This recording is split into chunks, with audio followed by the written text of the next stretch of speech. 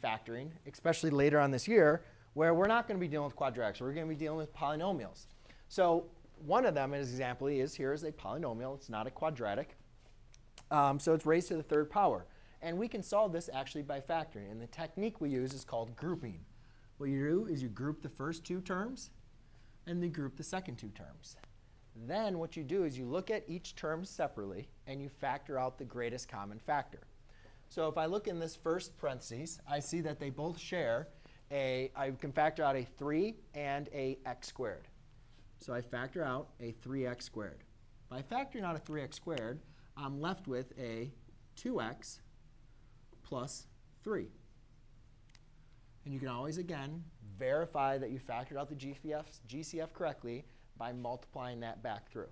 And can we verify it looks like it's good? Yes. This isn't a number. I'm just doing a random problem. Now we need to see if we factor out anything here in the next one. And this one where it kind of gets confusing, you guys have a problem like this. That's why I decided to do one. This doesn't have a common factor, right?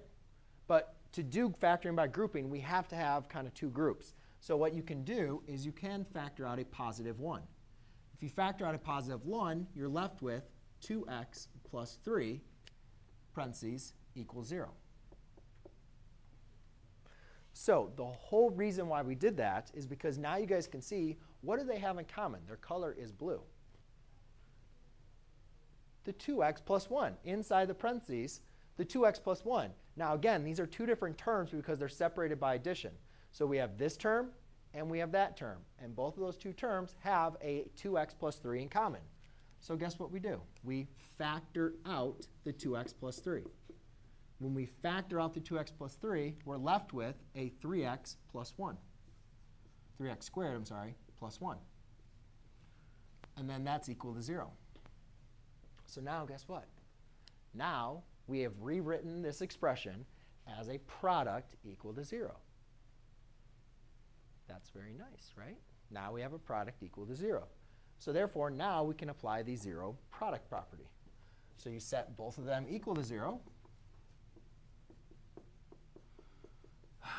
So therefore, subtract 3, divide by 2, x equals negative 3/2. This one's not as fun. So I subtract 1. I get 3x squared equals negative 1. Divide by 3, divide by 3. X squared equals negative 1/3. Remember to get rid of the square root, or the squaring. You take the square root on both sides. So therefore, I get x equals plus or minus. Now can we take the square root of a negative number?